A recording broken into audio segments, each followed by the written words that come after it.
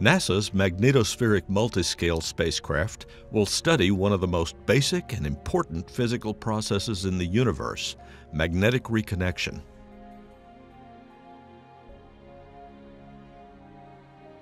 Led by Southwest Research Institute, the MMS mission will fly 4 identical spacecraft in a pyramid formation, using the Earth's magnetosphere as a laboratory.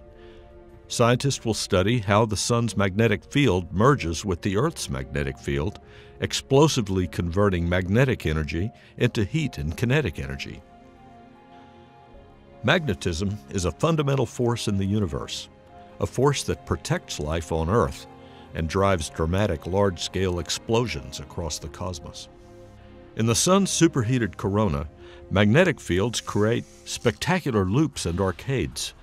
The energy stored in these structures can release, creating explosive solar flares and coronal mass ejections.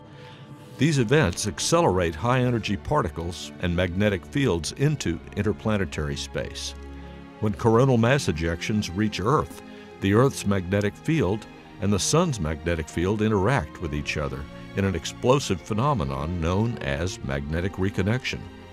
The Earth's magnetic field captures some of the Sun's charged particles, which collide and excite atoms and molecules in the upper atmosphere. As these particles travel down the magnetic field lines at the poles, they relax, releasing a colorful glow known as the aurora or the northern and southern lights. The MMS spacecraft include 100 instruments, 25 on each unit. The reconnection sites are so thin that MMS will fly through them in under a second. MMS sensors have been built to be fast, making measurements as much as 100 times faster than previously possible. SWRI provided 2 systems for each spacecraft, the central data processing units, as well as the hot plasma composition analyzers.